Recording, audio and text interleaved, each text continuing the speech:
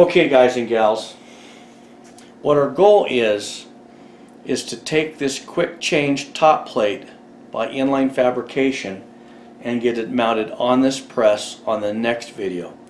But for this video, what I want to do, I want to talk about the quick change plate system by Inline Fabrication. That includes both the top plate and this base plate.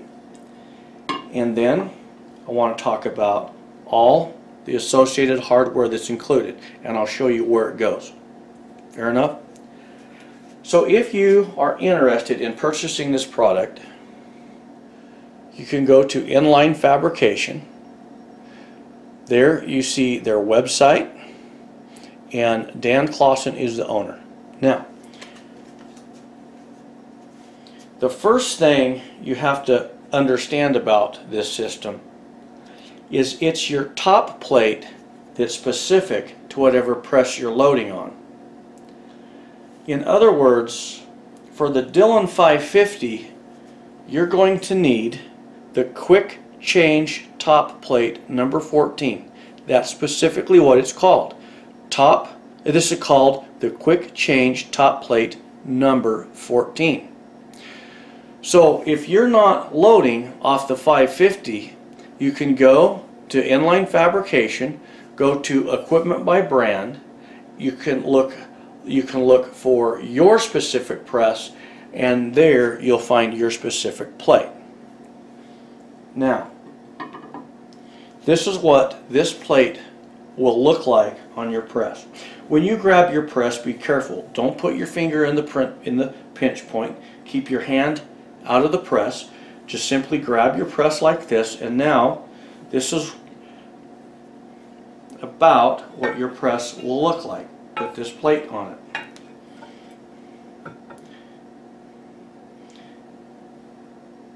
It's going to look something like that. Okay? Now, once you have the quick change top plate installed, imagine your press is on this. Now the entire works will settle into this flush mount quick change base plate. So now let's talk about the base plate. All the base plates are the same. All you need is a base plate. This is called the flush mount quick change plate because you see these plates are designed to where they hang over the edge of the bench. Follow along. When I install this, I'll show you the distance on that. But this is designed to where once you have the base plate where you want it, then you can simply route that area below the plate, route it out off your bench low enough that this plate can sit flush. That way, once you move the press out of the way, you could lay a gunsmith mat over this, or you could even work on top of this without a mat because this has a protective coating. So these are flush mount because it gives you that option. Now, you'll notice that my plates aren't flush mount. The reason is right now I'm still developing my channel. But once I get all my plates in position, then you'll see that I'll begin having these routed out, and I'll show you what they look like. So just follow along, and in time on my channel you'll see that. For now though, I don't have these flush mounted. Follow along and I'll show you how to mount these without flush mount. Fair enough? So now let's talk about the associated hardware and what's included. Let's take our quick change top plate and install it into our flush mount quick change top plate. And the word quick change is in here because it's quick. Within 30 seconds I can literally have this press off of this base plate, and I can put another press in here just that quick. Follow along and you'll see it's pretty handy. So now let's imagine that we have our press on this. So in other words,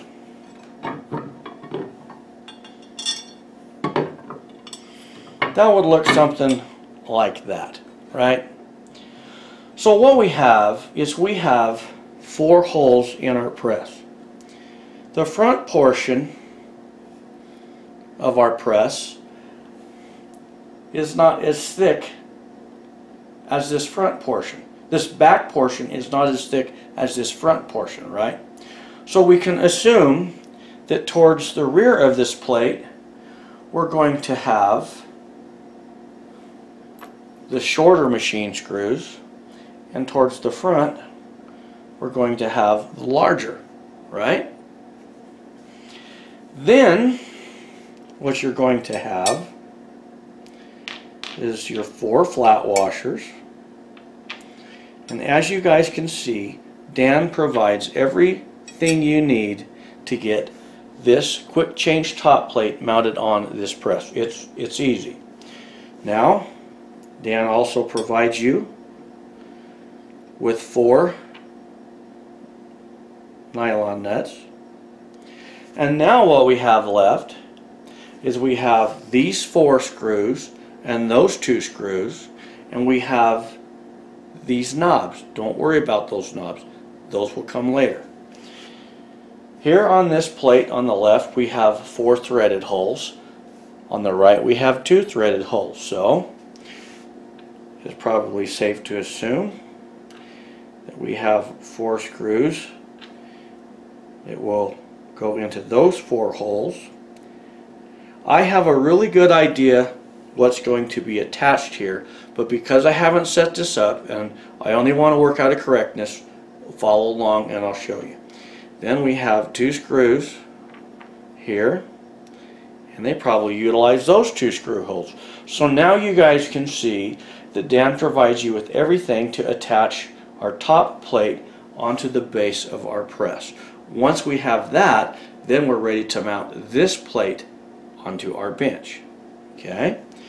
So now, if you guys want to see my spin on this, let me show you. You see, this is a blue press. Pretty awesome looking stuff, right? So if we wanted, couldn't we get rid of all the flat washers and the nylon nuts, and couldn't we come in here like this and bring these blue lock nuts into play? I mean, you gotta think about it.